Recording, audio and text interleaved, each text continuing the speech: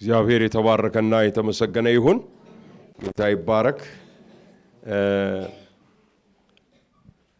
መጽሐፍ ቅዱሳችሁን የኤርሚያስ መጽሐፍ ላይ በታወጡልኝ መስለኛል ከጥቂት ዓመታት በፊት አንድ ያካፈልኩት ቃል ነው ወደ ልቤ የመጣውና እንዳካፈላችሁ የእግዚአብሔር አምላካችን ፈቃድ ይሆነው ይሄም ቃል የሚገኘው ኤርሚያስ 32 ላይ በታወጡልኝ ትንቢተ ኤርሚያስ ምዕራፍ 32 ከቁጥር 16 እስከ 27 ያለው ነው ማነበው ትንሽ ረዘም ያለበት የንባብ ክፍሉ ምክንያት አለ ስንማረው ነው የምናቀው 32 ከቁጥር 6 ጀምሮ እናነባለን 6 እስከ 25 እናነባለን የእግዚአብሔር ቃል ወደኔ እንዲህ ሲል መጣ እነሆ ያጎት ልጅ የሰሎም ልጅ አናማኤል ወራንተ መጥቶ ትገዛው ዘንድ መበጀቱ ያንተ ነውና በአናቶት ያለውን እርሻዬን ግዛ ይልሃል እንደ እግዚአብሔርም ቃል ያጎት የልጅ አናማኤል እኔ ወዳለሁበት ወደ ጉዞቱ ቤት አደባባይ መጥቶ በቤንያም አገር በአናቶት ያለውን እርሻዬን እባክ ግዛ ርስቱ ያንተ ነውና መበጀቱም ያንተ ነውና ላንተ ግዛው አለኝ ይህም የእግዚአብሔር ቃል እንደሆነ አወቅኩ በአናቶትም ያለውን እርሻ ከአጎቴ ልጅ ከአናማኤል ገዛው 17 ሰቅል ብርም መዘንኩለት በውሉም ወረቀት ላይ ፈረምኩ አተምኩትም ምስክሮችንም ጠርቼ ብሩም በሚዛን መዘንኩለት የታተመውና የተከፈተውንም የውል ወረቀት ወሰድኩ የአጎቴም ልጅ አናማኤል የውሉን ወረቀት የፈረሙ ምስክሮች በግዞት ቤት አደባባይ የተቀመጡ አይሁድ ሁሉ ያዩ የውሉን ወረቀት ለምስያ ልጅ ለኔያ ልጅ ለባሮክ ሰጠሁት በፊታቸውም እንዲህ ብዬ ባሮክን አዘዝኩት የእስራኤል አምላክ የሰራዊት ጌታ እግዚአብሔር እንዲህ ይላል ብዙ ቀን ይጠብቁ ዘንድ የታተመውንና የተከፈተውን ይህን ወረቀት ወስደህ በሸክላ ዕቃ ውስጥ አኑራቸው የእስራኤል አምላክ የሰራዊት ጌታ እግዚአብሔር እንዲህ ይላል ሰዎች በዚህ ምድር ቤትንና እርሻን የወይንንም ቦታ እንደገና ይገዛሉ ይላል ትንሽ ጊዜ ለማዳን ወደ ቁጥር 21 ላይ ልሰዳችሁ በመልክትና በድንቅ ነገር በብርቱ እጅ በተዘረጋሽ ግንድ በታላቅም ግርማ ሕዝብህን እስራኤልን ከግብጽ ምድር አወጣ ተሰጣቸውም ዘንድ ለአባቶቻቸው የማልከውን ምድር ወተትና ማርንም የምታፈሰውን ምድር ሰጣቸው እነርሱም ገብተው ወረሷት ነገር ግን ቃልህን አልሰሙ በሕግህም አልሄዱም ያደርጉ ዘንድ ካዘዝካቸው ሁሉ ምንም አላደረጉም ስለዚህ ክፉ ነገር ሁሉ መጣባቸው እነሆ ያፈር ድልድል ሊይዟትም እስከ ከተማይቱ ድረስ ቀርበዋል ከሰይፍና ከራብ ከቸነፈርም የተነሳ ከተማይቱ ለሚዋጓት ለከለዳውያን እጅ ተሰጥታለች የተናገርከውም ሆኗል እነሆ አንተ ታየዋለህ አንተም ጌታ እግዚአብሔር እርሻውን በብር ግዛ ምስክሮችንም ጠራ አልከኝ ከተማይቱ ግን ለከለዳውያን እጅ ተሰጥታለች እንግዲህ ስንማረው ነው የሚገባን እንጸልያለን ዘላለማዊና ጻድቅ የሆንክ እግዚአብሔር አምላካችን ሆይ እናመሰግንሃለን ክብርና ምስጋና ላንተ ይሁንልህ ይሄም ቃሌ የተባረከ ይሁን በኢየሱስ ክርስቶስ ስም አሜን እንደምናቀው ነብዩ ኤርሚያስ ለየት ያለ ነብይ እንደሆነ ብዙ ጊዜ ይነገርለታል ለየት ያለ ከነቢያት ሁሉ የተለየ ነው በባህሪውም የተጠራበትም ዘመን እንደገና ደግሞ አገልግሎት እንዲሰጥ የተነገረለት ሕዝብ ለየት ያለ ሕዝብ ነበረ። ኤርምያስ የ17 ዓመት ልጅ በነበረበት ጊዜ እግዚአብሔር አምላክ ጠርቶ የለየው ሰው ነው። እግዚአብሔር ግን ይህን ታናሽ ብላቴና በጠራው ጊዜ እጅግ በታላቅ ስልጣን ነበር የጠራው። ኃይለኛ በሆነ ስልጣን ነበር የጠራው። አንተ ለእስራኤል ቤት ለነገስታቱም ለካህናቱም እንደ ናስ ቅጥር እንደ ብረት አምድ ትሆንላቸዋለህ። ስለዚህ ካፍህ የሚነገረው ቃል ለመገልበጥም ለመንቀልም ለመትከልም ለመገንባትም እጠቀምበታለሁ ብሎ እግዚአብሔር አምላክ ባሪያውን ተናገረው። ስልጣኑ ኃይለኛ ነበር። አንዳንድ ጊዜ የኤርምያስን ስልጣን በመንመለከትበት ጊዜ የእግዚአብሔር ኃይልና እጅ በርሶ ላይ ስለነበረች የከተማይቱ የበላይ ንጉሱ መሆኑ ቀርቶ ይህ ኤርምያስ እንደሆነ ይመስላል። ስለዚህ ይህ ሰው በተጠራበት ዘመን እስራኤላውያን እግዚአብሔርን ትተው በራሳቸው መንገድ የሚሄዱበትና የራሳቸውን ፈቃድ የሚፈጽሙበት ወደ ባኦል አምልኮ ወደ ጣዖት አምልኮ ዞር ያሉበት ጊዜ ለእግዚአብሔር ጀርባቸውን የሰጡበት ወቅትና ጊዜ ነበር። ከባድ ጥሪ ነው። ባጭሩ ዛሬ በሚገባን ቋንቋ ለባክስላይደርስ እንዲመሰክር የንስሐን ቃል እንዲናገር ንስሐ እንዲገቡ የሚጣራ ድምጽ ሆኖ እግዚአብሔር አምላክ የተጠቀመበት ሰው ነውና በመንመለከትበት ጊዜ በተለይ የመጀመሪያዎቹ 29 ምዕራፎች ስንመለከት ኤርምያስ ኃይለኛ ቃል ነው፣ የፍርድን ቃል ነው የሚናገረው። የፍርድ ቃል ወየውላችሁ እግዚአብሔር ይበቀል ዘንድ የከለዳውያንን ሰራዊት ወደዚች ከተማ ልኳል፣ ወደ ኢየሩሳሌም ልኳል እያለ ይሄንን ቃል ይነግራቸው ነበር። ይሄንን ቃል ግን ሕዝቡ ሊቀበሉት አልቻሉም። ተቃወሙት። የእግዚአብሔርን ሰው ሊቀበሉት አልቻሉም። እግዚአብሔር አላክህም እያሉ ከሁለት ሶስት ጊዜ በእስር ቤትና በግዞት ቤት ውስጥ እንደጣሉት የእግዚአብሔር ቃል ይናገራል። ወገኖች ሆይ ጥሪው ኃይለኛ ነው፣ ቅባቱ ኃይለኛ ነው፣ ዋጋውም ኃይለኛ ነው። ዛሬ ወገኖች ሆይ ብዙ ወጣቶችን ስመለከት ጸሎታቸውንም ሳደምጥ እግዚአብሔር እንዲቀባቸው እንዲጠቀምባቸው ይጸልያሉ። ይህ የከበረ ነገር ነው፣ መልካም ነው። ነገር ግን ደግሞ ወገኖች ሆይ አብሮ የሚሄደውንም ደግሞ ዋጋ እንድናስተውለው ያስፈልገናል። ወደ 30ኛው ምዕራፍ በመንመጣበት ጊዜ ኤርምያስ ትንቢቱ ይለወጣል፣ ይቀየራል። ስለ ኢየሩሳሌም ተሐድሶ፣ ስለ ሕዝቡ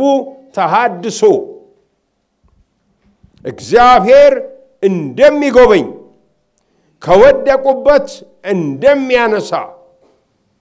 እንደሚያደርግላቸው ሲናገር እናየዋለን። ስለዚህ ከምዕራፍ 30 እስከ 33 ያለው ደግሞ ተሐድሶንና ይቅርታን የእግዚአብሔር ፊት ወደ እነሱ እንደሚመለስ የሚናገር ነው። ይሁንና ያን ትንቢት እየተናገረ ባለበት ወቅትና ሰዓት ቅድም ባነበብነው ክፍል ላይ እንደሚናገረው ለኤርምያስ እግዚአብሔር አንድ ነገር ነገረው። በግዞት ቤት በነበረ ጊዜ ያጎት ልጅ አናማኤል በአናቶት ያለውን እርሻ እንድትገዛ መጥቶ ይጠይቀሃልና ግዛው። ኤርምያስ አልገባውም ሊገባው አልቻለም ይሄም በሚልበት ጊዜ የባቢሎናውያን ሰራዊቶች በኢየሩሳሌም ዙሪያ ከበው ሰብረው ሊገቡ በጣም አጭር ጊዜ እንደቀራቸው ኤርምያስም ያቃልና ሰው ንብረቱን በነፃ እየሰጠ በሚሸሽበት ጊዜ እግዚአብሔር ደግሞ ነብዩን የለም ግዛ ይሄንን ግዛ ይላል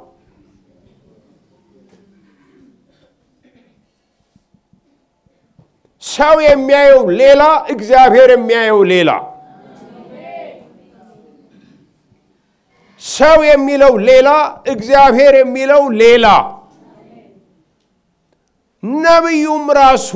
አልገባኝም ነው የሚለው እና ልክ እንደታዘዘው ያጓቱ ልጅ አናማኤል መጥቶ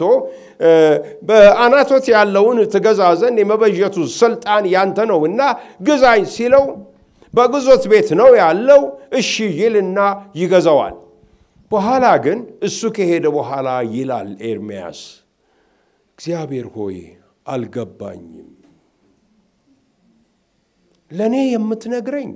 ከተማይቱ በአጭር ቀኖች ውስጥ ቅጥሮቿ እንደሚፈርሱና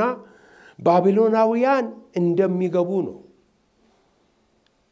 አልገባኝም ምን ላደርግ ነው ይሄን መሬት የምገዛው ከተማይቱ ልትወሰድ ነው አንተ በአፌ ተናግረሃል ብለህኛል ምንድነው አልገባኝም ይሄ ታላቁ ነብይ የኤርምያስ ጥያቄ ግራ መጋባት ነው ዛሬ ወገኖች ሆይ በእያንዳንዳችን ልብ ውስጥ ከዚህ በመንወጣበት ጊዜ እንዲህ አይነት ግራ መጋባት በህይወታችን ውስጥ አለ አየሩን ስንመለከት አካባቢውን ስንመለከት ሚዲያውን ስንመለከተው ሁኔታዎችን ስንመለከት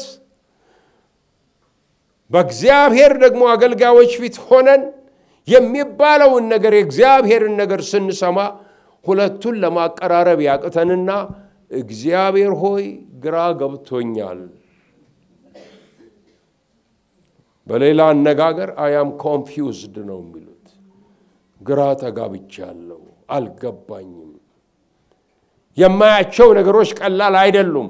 ኤርምያስ እንዳለ የባቢሎናውያን ሰራዊት ይሄው በር ላይ ነው ያሉት ሊገቡ ነው አንተ ራስህ በኔ አንደበት በኔ አፍ ተናግረሃል ይሄንን ነግረህኛል ብሎ ይናገራል እግዚአብሔር ከዛ በኋላ መልስ ለነብዩ ሊሰጠው ይጀምራል አራት የተለያዩ መልሶችን በሚቀጥሉት ምዕራፎች ላይ ይሰጣዋል የመጀመሪያው መልስ እግዚአብሔር ለነብዩ ያደረገለት እዛው ያነበብነው ክፍል ላይ ቁጥር 27 ላይ ነው እግዚአብሔር እንዲህ አለው የእግዚአብሔር ቃል ወደ ኤርምያስ እንዲህ ሲል መጣ እነሆኔ የሥጋ ለባሽ ሁሉ አምላክ እግዚአብሔር ነኝ በውኑ ለኔ የሚያቅተኝ ነገር አለን አራሜን ለዚህ ቃል ወገኖች እኔ ሥጋ ለባሽ ሁሉ አምላክ ነኝ በውኑ ለኔ የሚያቅተኝ ነገር አለ ሁኔታ ለኔ ምንም አይደለም ይላል እግዚአብሔር አይኑ የተገለጠለት ብቻ ነው እኔ ምለው መረዳት የሚችለው ስለዚህ እኔ የሥጋ ለባሽ ሁሉ አምላክ ነኝና ለኔ የሚያቅተኝ የለም ይላል የሰራዊት ጌታ እግዚአብሔር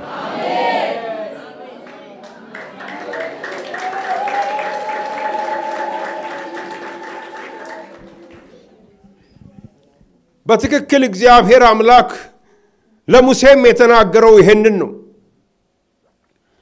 እግዚአብሔር ወደ እርሱ በመጣ ጊዜ ተናገረው ለሙሴ ተናገረው የተናገረውም ቃል ሕዝቡን ነፃ እንደሚያደርግ እንደሚያወጣ ነው ሙሴ ደግሞ የሚናገረው የራሱን ሁኔታ ነው እኔ ለዚህ ተልእኮ ብቃት የሌለኝ ሰው ነኝ ብሎ ዝርዝሩን ያቀርባል ለእግዚአብሔር አቤቱታውን ያቀርባል እግዚአብሔር አምላክ መለሰለት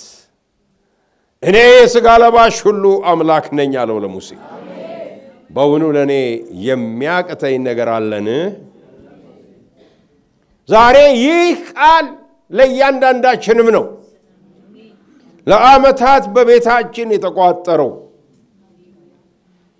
በኑሯችን ላይ ያለው በቤተክርስቲያን የተቋጠረው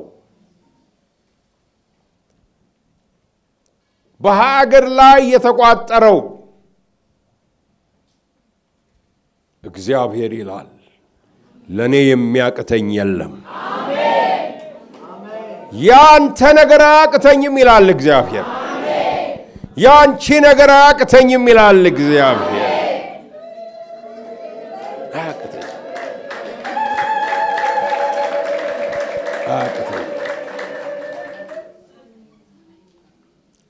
እንግዲህ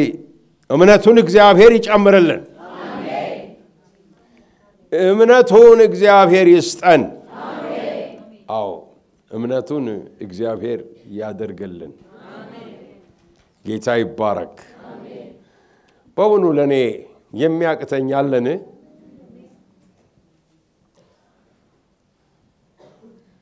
ሱነማዊቷን ሴት ሊባርካት በፈለገ ጊዜ እግዚአብሔር ሰው ገያዝን ጠርቶ ምን እናድርግላት እቺ ሴት እኔ አውቃለሁ የሷን ችግር እኔ አውቃለሁ ገያዝ ምን ማያውቀው ነገር አለ አውቃለሁ ልጅ የላት የልጅ ነገር ለሷ እንዲነሳ እንኳን አትፈልግም የብዙ ዘመን ጸሎት የታተመ ልክ እንደዚህ በቃ መድረክ ወገኖቹ የታሸገ ነገር ነው እንዲነሳ አትፈልግም ነገር ግን እግዚአብሔር ሰው አለ የዛሬ ዓመት በዚህ ጊዜ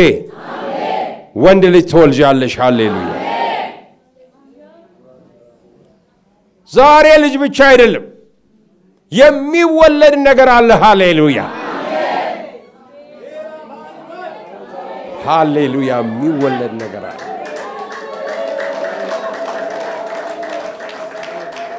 የእግዚአብሔር ሕዝብ በየቦታው ሳይው አርግዟል ሰማያዊ ነገር አርግዟል ያ ዘር እግዚአብሔር ያስቀመጠው ነው አንተ ያስቀመጥከው አይደለም አንቺ ያስቀመጥሽው አይደለም ወደሽ አይደለም ወደህ አይደለም ያስምጠኛል እንዳምጥ ያደርገኛል ያስምጠኛል መቼ ሆነ የሚወለደው መቼ ሆነ የሚወለደው ይወለዳል አሜን እስማኤልን የሚተካው ይስሐቅ ይወለዳል አሜን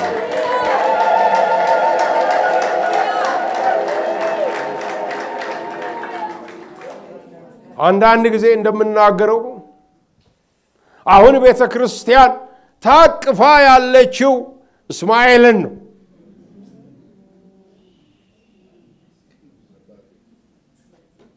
እስማኤልን ነው ታቅፋ አብርሃም ይስሐቅ ያ እነዛ ብሩክ የሆኑ ሰዎች የእግዚአብሔር ስጦታ እስማኤል ማለት ምን እንደው ታውቃላችሁ እግዚአብሔር ጸሎትን ይሰማል ጸሎታችን ተሰምቷል አሜን ብለው ያሳደጉት ልጅ ነው ና እግዚአብሔር እየተመላለሰ እየመጣ ለአብርሃም ስለ ልጅ ነው የሚናገረው አሁንም እዚህ ያደገ ነው ልጁ እስማኤል ከፍ ይያለ ነው እና መጨረሻ ላይ ሲመጣበት 18ኛው ምዕራፍ ላይ አብርሃም በመሬት ላይ ወደቀ ይላል እግዚአብሔር ይናገራል እዛው ወርቆ ግን አንድ ቃል ተናገረ እግዚአብሔር ሆይ አለው እኔ በሚገባችሁ ነው ምነግራችሁ እግዚአብሔር ሆይ ይሄ የሚወለደው ልጅ ነገር ይቅርና እስማኤልን ባርከው በቃ እንቶ እሱን እንቶ እስማኤል ፍጹም የሆነ እግዚአብሔር ፈቃድ አይደለም ግማሽ ግብጻዊ ነው ግማሽ አይሁዳዊ ነው ግማሽ መለኮታዊ ነው ግማሽ ጎኑ ምድራዊ ነው ቤተክርስቲያን አሁን ታቀፋ ያለችው እንደዚህ ኮንፊውዥን ውስጥ ገብታ ግራ እየተጋባሽ ነው ይስሐቅ ግን መንገድ ላይ ነው አሜን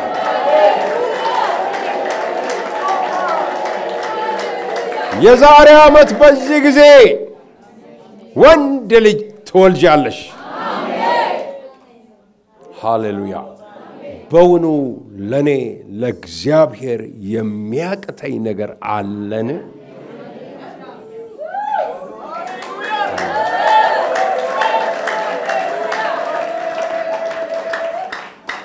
ማርያም መልአኩ ገብርኤል እሷ ጋር ሲመጣ እኔ እኮ ወንድ አላቅም ምትለው አልገባኝም አለችው ለመልአኩ እውነቷን ነው አልገባኝም እንዴት ሆኖ ሊሆን ይችላል ግሩም ቃል ሰጣት ሁለት ቃል ነገራት መንፈስ ቅዱስ ባንቺ ላይ ይመጣል አሜን ከመንፈስ ቅዱስ ትጸንሻለሽ አሜን መንፈስ ቅዱስ በሚመጣበት ጊዜ የማይሆን ነገር የለም መንፈስ ቅዱስ በእናንተ ላይ ይምጣ አሜን መንፈስ ቅዱስ በእናንተ ላይ ይምጣ አሜን ሃሌሉያ ይምጣ አሜን ሁለተኛው የልዑልም ኃይል ይጸልልሻል በዙሪያሽ ሁሉ ጊዜ ይሆናል ያርግልን አሜን ያም እንደው ታውቃላችሁ ሁሉ ጊዜ የእግዚአብሔር ክብር እንደከበበሽ ትወጫለሽ ትገበያለሽ ስለዚህ ነው ገና ኤልሳቤት ጋር ሆና ኤልሳቤት ሰላም ላንቺ ይሁን ስትላት ማህፀኗ ከውስጧ የተንቀሳቀሰው የእግዚአብሔርን ክብር ተሸክማ ትገባና ትወጣ እንደነበረ ይህ ትውልድ የእግዚአብሔርን ክብር ተሸክሞ የሚወጣ የሚገባ ሌላ ነገር ተሸክሞ የሚገባ የሚወጣ አይሁን የእግዚአብሔር ክብር ያን ጊዜ ትናገራላችሁ ይሆናል ትናገራላችሁ ይሆናል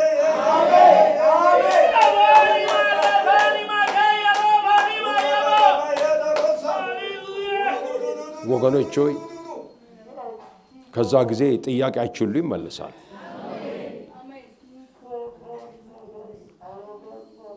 ጥያቄያችሁ ሁሉ የተመለሰ ይሆናል እርካታችሁ በእግዚአብሔር በአምላካችሁ ክብር ላይ ይሆናል በክብሩ ላይ ይሆናል እርካታችሁ ባላችሁ ነገር ላይ አይሆንም በመታገኙት ነገር ላይ አይሆንም የሌላችሁ ነገር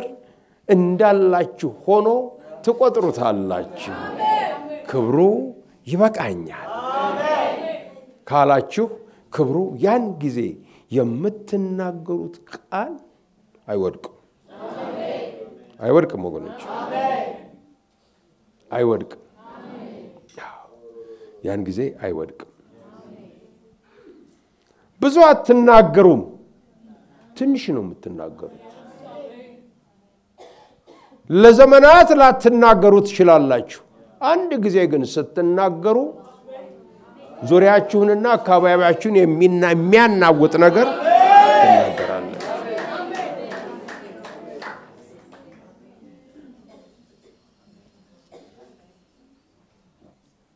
እግዚአብሔር ታማኝ ነው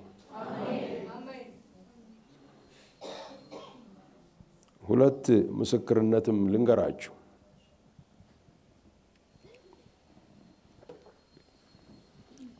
አንድ ጊዜ ጆርግት ሪቫይቫል ጊዜ ነው እግዚአብሔር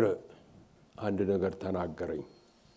የዚህ ጉባኤ ሁሉ አይን አንተ ላይ ስለሆነ አዝኛለሁና ህዝቡን ንገረውና አሰናብተው አለኝ ጌታ ሂዱ ወደ ቤት ብሏል ጌታ አይናችሁ እኔ ላይ ነው ያለው ጌታ ላይ አይደለም በየስል ህዝቡ ደንግጦ ሲሄድ አንድ ዳም ደንቆሮ የሆነ ሰው በአንድ ሰው ተይዞ መጣና በመልእክት ነው የሚነግረው እኔ አልወጣም አለ ምን ይፈልጋል አልኩት ጌታ እኮ የሚለው ዛሬ እዚህ ቦታ ላይ እንደዚህ አይ እኔን አይመለከተኝም አለ ያ ሰው ለምን እዚህ ላይ አንቀኝም አለከህም አለ ምን ላርግ ጸልይልኝ ነው የሚልህ በጌታ በኢየሱስ ስም ይምላስ ይፈታ እነዚህ የተዘጉ ጆሮዎች ይከፈት አሜን ወገኖቼ መንፈስ ቅዱስ ሰውን ሰቅስቆ በአየር ላይ ሲያቆመው ያለታን ያየሁት ጆሮዎቹ ተከፈቱ አንደበቱም ተፈታ አሜን አሜን ተናገራላችሁ ብዙ አይደለም ዛሬ ብዙ ይነገራል ምንም ግን የለም የእግዚአብሔር ነቢያት ትንሽ ነው የሚናገሩት ትንሽ ነው በቅርብ ጊዜ እዚህ አለውበት ቤተክርስቲያን ስወጣ አንዲት ልጅ ያዘችኝ እምባ ይላታል ፓስተር እኔ በቃ አሁን ጸልይልኝ ካገባው 9 ዓመት ነው ልጅ የለኝም ጾምኩ ጸለይኩ ምን ልሁን ይያየኋት በውስጤ መልእክቱ ፈሰሰ የክብሩ ቃል በውስጤ ፈሰሰ አሜን የኔ ልጅ አልኳት የዛሬ ዓመት ወንድ ልጅ ትወልጃለሽ አሜን ስሙንም ሳሙኤል ትይዋለሽ አሜን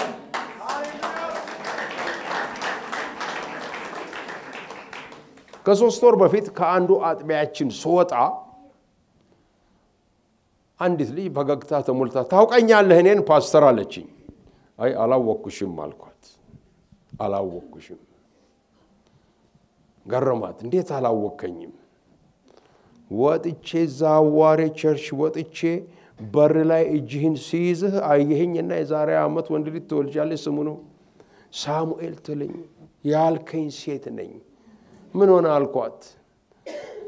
ልክ በአመቱ ሳሙኤል ተወለዳለች በኋላ 9 ዓመት ነው ልጁ ና ሳሙኤል አለችው መጣ ይሄ ነው ሳሙኤል አለች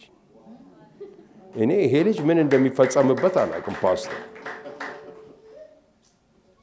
ከዛ በኋላ ደጋግማ ወለደች ክብሩ በላያችሁ ላይ ይሁን አሜን ጥቂት ተናገራላችሁ ነገር ግን እግዚአብሔር በውስጣችሁ ያልፋል አሜን በእውኑ ለእግዚአብሔር የሚያቅተኝ ነገር አለን ወደኛ ስንመጣ ወደ ምድራችን ዛሬ ልባችን ወድቆ በሁኔታው ደመናው ያስጨንቀናል እያንዳንዳችንን ኤርሚያስ እንደሚል እግዚአብሔር ወይ ግራ ተጋብቻለሁ አልዋሽም ነቢያት በብሉይ ኪዳን ደስ የሚሉኝ ስሜታቸውን አይደብቁም ተስፋም ሲቆርጡ ተስፋ ቆርጫለሁ ይላል ማልቀስ ካለባቸው ያለቅሳሉ አርቲፊሻል የሆነ ነገር ህይወታቸው ላይ የለም ራሳቸውን ሆኖ ነው በእግዚአብሔር ፊት የሚመላለሱት እግዚአብሔር ግን ዛሬ ይለናል ለዘመናት ሁሉ ተጸለየ በእውኑ ለኔ ለእግዚአብሔር አምላክ የሚያቅተኝ ነገር አለን የለም እግዚአብሔር ሁለተኛው መልስ በ33ኛው ምዕራፍ በቁጥር 3 ላይ ይሰጣዋል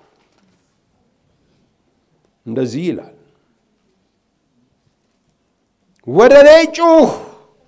እኔም እመልስልሃለሁ አንተም የማታውቀውን ታላቅና ኃይለኛ ነገር አሳይሃለሁ ጩኸትን አታቁም ጩኸቱን እንዳይቆም ጩህ ወደኔ አቤት ወደ እግዚአብሔር መጮህ ወደ ሰው ከመጮህ ወደ እግዚአብሔር መጮህ እንዴት ድንቅ ነገር ነው። ሃሌሉያ አሜን። ጩህ ይላል እግዚአብሔር።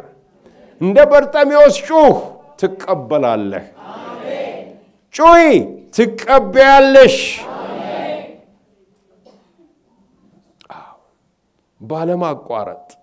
ባለማቋረጥ ያቺ ሰኖፋዊት ሴት የሚላት ወንጌሉ ኢየሱስ ክርስቶስ ጋር ሄዳ ልጄ በጋኔን ይሰቃያል አለች። ግሪካዊት ሴት ናት። በሌላ አነጋገር አሕዛብ ወገን ናት። አይ መልስም ሊሰጣት አልፈለገም። ዝም ብሎ ሄደ። አራ እየተከተለች ነው ጌታ አንድ ነገር በላትችን ሴት ይትጮሃለች እኮ እሱ ያውቃል የሚሰራው ያለ የመሰለኝ ትጩህ ጩኸቷ ሰማያትን ይሙላ የኔንም ልብ ይሙላ አካባቢውንም ይሙላ። ቆመ ሄዳ ምንድነው ጉዳዮች? ልጄ በጋኔን ይሰቃያል። ስለዚህ አንድ ነገር አድርግ። የልጆችን እንጀራ አንስቶ ለቡችሎች አይሰጥም ብሏት ሲሄድ የለም ጌታ ሆይ ቡችሎችም እኮ ከጌቶቻቸው ፍርፋሪ ያለውን ይወስዳሉ እንደዛ እንኳን እንደው አይደርሰኝም አለች። ጌታ ጩኸቷ ልቡን ሞላው። እምነቷ አስደነቀው። ውሻም ልሁን ምንም ልሁን ነገር ግን ለኔ ዓላማ አለ። አሜን ዓላማ አለ። አሜን። ስለዚህ ጩህ ወደኔ ጩህ። የጩኸት ድምጽ ከቤተ ክርስቲያን አይጥፋ። ከቤተ ክርስቲያን ሲጠፋ እታመማለሁ። አንድ ሰው እንኳን ብቻውን ሆኖ ድምጽ ሲያሰማ ማንም ሰው በሌለበት በአንድ ግቢ ውስጥ ደስ ይለኛል። ጩኸት በእግዚአብሔር ፊት ጩኸት መጮህ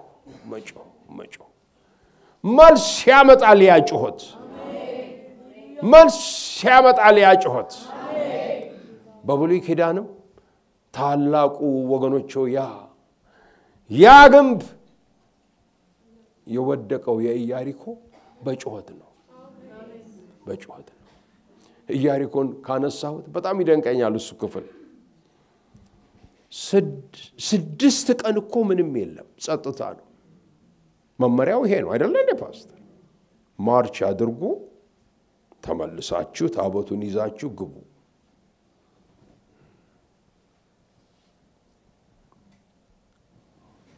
ከላይ ሆኖ ይመለከቷቸዋል።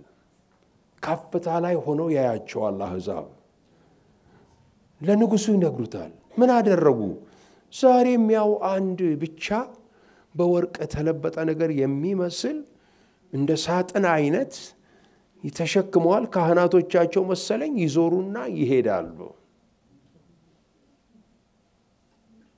አላወቁ።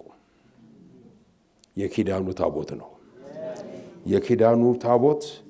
የኪዳኑ ቃል አለው። የኪዳኑ ቃል ባለበት ኃይል አለ፣ ክብር አለ፣ ድንቅ ነገር አለ። የኪዳኑ ቃል ምን እንደሚሰራ አልገባቸው።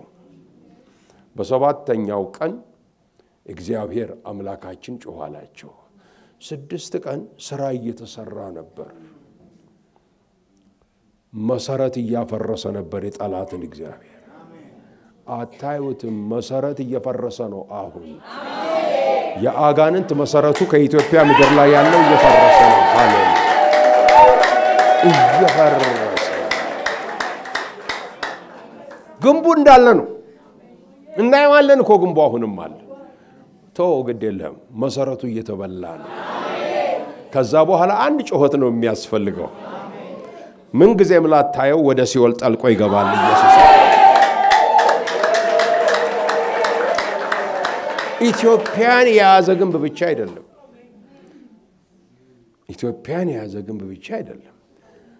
ባንተ ህይወት ላይ በኑሮ ዙሪያ በአገልግሎትህ በማንነትህ በቤተሰብህ ዙሪያ ያለ ግንብ 20 ዓመትም ዘሮኸው ይሆናል 20 ዓመት እየዞርከው ነው ይሄው እኮ 21 ዓመት ሆነ አረ ግድ የለህም መሰረት እየተናደ ነው መሰረት እየተናደ ነው አንድ ቀን ሳታስበው ግን ጮሆት ሲሆን ወድቆ ታገኘዋል ኢያሪኮ ፍርስራሽ የለውም እኮ ፍርስራሽ ወደ ሲኦል ነው የጠለቀው ፍርስራሽ የለውም እኔ እጃለሁ የፈረሰበት ቦታ እስራኤልን ስጎበኝ ደሞ ከኔ ፓስተር በደንብ ያቀዋል ብዙ ጊዜ ሄዶበታል የታል ስላቸው እሱ እኮ ወደ ታች ነው የገባው ወደ ታች ነው ወደ ሲኦል ወደ ጥልቁ የሚገባው ወደ ጥልቁ ይገባል አሜን ከፍ የሚለው ከፍ ይላል አሜን ኢየሱስ ይባረክ አሜን ሃሌሉያ አሜን ከዛ በኋላ ሶስተኛ ነገር እግዚአብሔር የሚገርም ነገር ይናገራል ብዙ በደልን የበደሉት እነዚህ እስራኤላውያን ለእግዚአብሔር ጀርባቸውን ሰጡ ከዛ በኋላ እግዚአብሔርን ረሱ ወይ ጉድ ለሰማይቱም ደግሞ በአየር ላይ ላለችው አጠኑ መስዋዕትም ሰው እና ምዕራፍ 32 ላይ እግዚአብሔር እንደዚህ ያለው ቁጥር 36 ላይ ምን ይለዋል ትንሽ ከፍ ላድርገው እነርሱም ሕዝብ ይሆኑኛል እኔም አምላክ ሆናቸዋለሁ ለእነርሱ ከእነርሱም በኋላ ለልጆቻቸው መልካም ይሆንላቸው ዘንድ ለዘላለም እንዲፈሩኝ አንድ ልብና አንድ መንገድ እሰጣቸዋለሁ ለእነርሱም ከማደርገው በጎነት አልመለስም ስል ከእነርሱ ጋር የዘላለም ቃል ኪዳን እገባለሁ ከኔም ዘንድ ፈቀቅ እንዳይሉ መፈራቴን በልባቸው ውስጥ አኖራለሁ የድሮ ችግራቸው ሕጉ ተጽፎ የነበረው በድንጋይ ላይ ነበር አሁን ግን እኔ በአዲሱ ኪዳን ሕጌን በልባቸው ላይ እመዘግበዋለሁ ስለዚህ ኃጢአታቸውን ሁሉ ይቅር እላለሁ ብያለሁ ለዘመናትና ለትውልድ በኢትዮጵያ ላይ የነበረው ኃጢአት በጌታ በኢየሱስ ክርስቶስ ደም ይቅር ተብሏል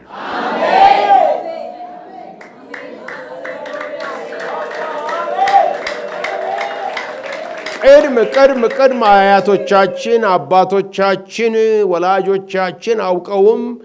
በድፍረት ሳያቁም በስህተት የሰሩትና የተላለፉት ወደኛ የመጣው እርግማን በሙሉ በጌታ በኢየሱስ ክርስቶስ ስም ተሰብሯል ከእንግዲህ ወዲህ ስለ እርግማን አናወራም ስለ በረከት ግን እናወራለን ተሰብሯል በቤታችን እርግማን የምንለው ነገር በጌታ በኢየሱስ ክርስቶስ ስም ተሰብሯል ከቤትሽ ያለው እርግማን የምትዩ ነገር ተሰብሯል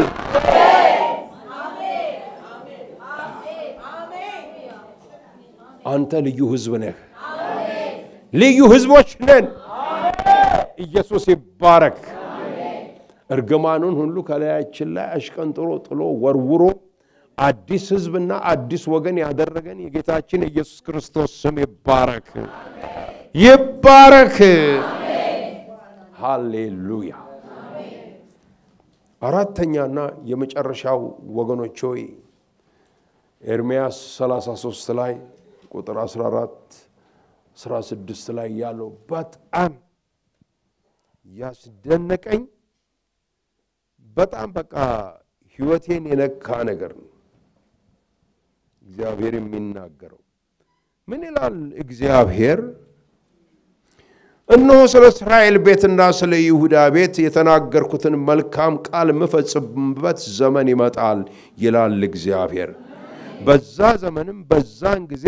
ለዳዊት የጽድቅን ቁጥቋጥ አበቅልለታለሁ እርሱም ፍርድንና ጽድቅን በምድር ያደርጋል በዛ ዘመን ይሁዳ ይድናል ኢየሩሳሌም ተዘላ ትቀመጣለች የምትጠራበት ስም እግዚአብሔር ጽድቃችን ነው ሌላ ጽድቅ የለንም ሃሌሉያ ይሄ ቃል ማለት ለሰይጣን እንደ ኒውክሊየር ቦምብ በቃ ፈራርሶ ለዘላለም የሚጠፋ ምክንያቱም ይሄን አላረክም ይሄው እዚህ ጋር ቀዳዳ አለ ስንቱን ትደፍናል ይሄው አይተሃል አሁን ተመኝተሃል ይሄው አሁን ደግሞ እንደዚህ ብለሃል ይሄው ደግሞ አሁን እንዲህ አድርገሻል ይሄው እንዲህ አድርገሃል እንደዚህ በቃ የማያውቀው ዕውቀቱን ያጣው ክርስቲያን አሁንም በክስ ውስጥ እየኖረ ወይኔ ኔ ይላል ነገር ግን የተገለጸለት እንደዚህ ይላል ጠላቶች ስማ እግዚአብሔር ጽድቃችን ነው ሃሌሉያ እኛ በማንበቃበት ነገርና ስፍራ ሁሉ ኢየሱስ ክርስቶስ ስለኛ ብቁ ይሆናል አለ ሐዋርያው ጳውሎስ ሲናገር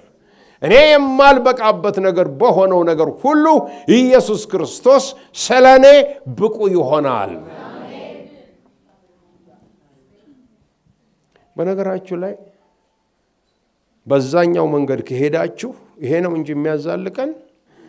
የእግዚአብሔር አገልጋይ ተብለን ለመጠራት አንዳችንም ብቃት የለንም ፓስተር የዚህ የዘላለማዊና አስፈሪ የሆነው ሺህ ጊዜ ሺህ እልፍ አላፋት መላእክት የሚሰግዱለት የከበረና በልዕልናው የተቀመጠ እሳት በፊቱ የሚወጣና የሚወርድ ሥጋ ለባሽ የሆነ ሰው ቀና ብሎ ሊያየው በማይችል ብርሃን ውስጥ የተቀመጠ እግዚአብሔርን አገልጋዩ ነኝ ብሎ ብቃት አለኝ ለማለት የሚችል ሰው ወገኖች ሆይ የለም መላእክቱንም ስንፍና ይከሳቸዋል ይላል ኢዮብ ወገኖች ሆይ የለም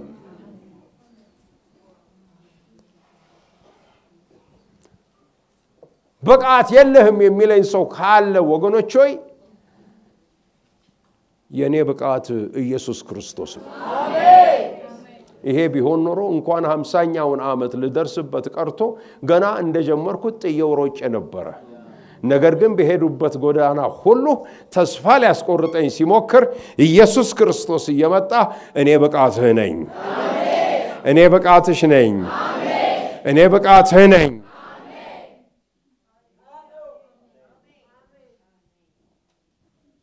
በጣም ወጣት አገልጋይ በነበርኩበት ጊዜ ላይ እግዚአብሔር በጣም ይሰራ ነበር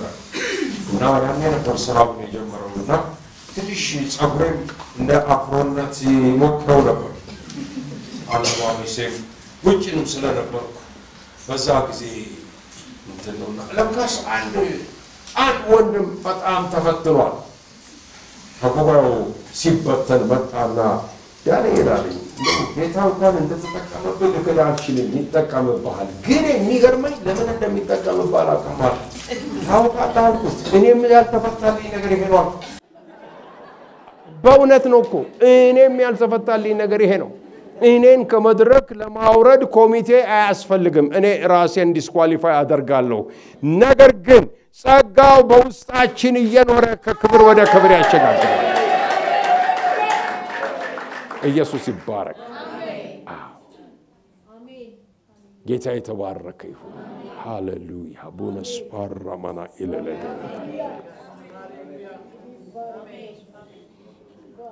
እነሆ የቀደመው ነገር ሁሉ አልፏል አሜን ሁሉን አዲስ አደርጋለሁ አሜን በመድረ በዳ መንገድን በበረሃም ውሃን አፈልቃለሁ የጥንቱን ነገር አታስተውሉ የቀደመውን ነገር አታስቡ እነሆ ሁሉን አዲስ አደርጋለሁ ይላል ሃሌሉያ ክብርና ምስጋና ታላቅነት ዘላለማዊነት ኃይልን ብርታት ለአምላካችንና ለጌታችን ይሁን አሜን